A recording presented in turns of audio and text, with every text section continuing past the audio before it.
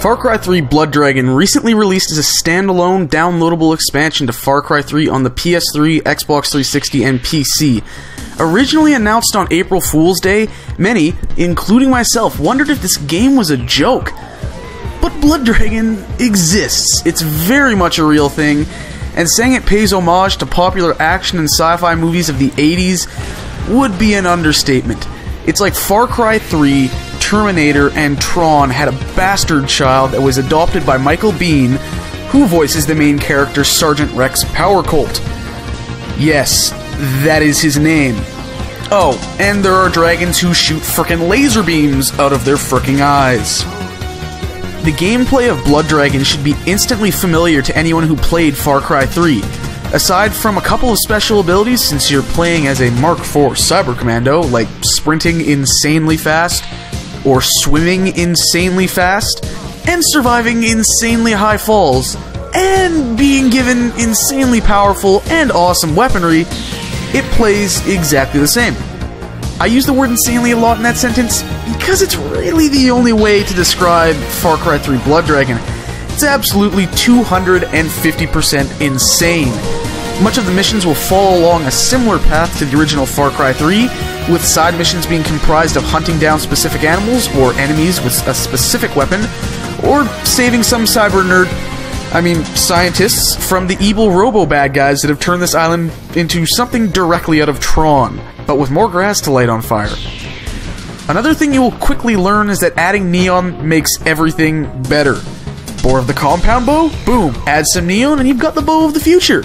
Bored of takedowns? Neon knife. Done.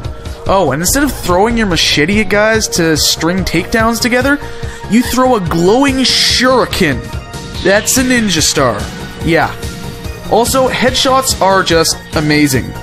Maybe the most satisfying I've ever encountered in a game. Okay, except maybe Sniper Elite V2. You can't beat that X-ray camera. The game runs on the Dunia 2 engine, which itself is based off the original Cry engine.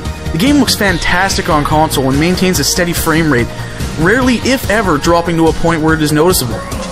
I haven't played the game on PC, but from what video I've seen, combined with the fact you can achieve a higher frame rate, this is simply one of the most visually stunning and unique looking games around.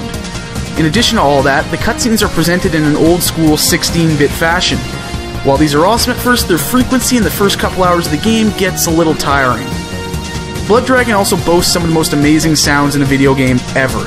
Guns sound awesome, as they should, because, you know, lasers and all, but the soundtrack that Australian duo Power Glove has put together is, you just cannot comprehend how amazing it is. Equal parts Tron and Terminator, it's impossible not to fall in love with the music of Blood Dragon. Unless you hate the 80s. How could you ever hate the 80s? When it comes to the story, well, what story? You're here to shoot people, save the girl, and stop the bad guy from blowing up the world. What little story strings the missions together has no effect on the game at all, really. It's just an excuse for you to go blow something else up into gooey neon oblivion. As fun as Far Cry 3 Blood Dragon is, I would recommend that you try the game before you buy it. Go check it out at a friend's house if they have it, or download the demo and get a quick taste of what this game is. If you can't appreciate bucket loads of swearing, intentionally cheesy dialogue, and lots of synth drums, you're gonna hate this game after about 20 minutes.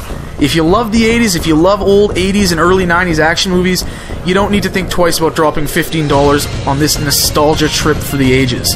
Blood Dragon is pure, stupid, unadulterated fun.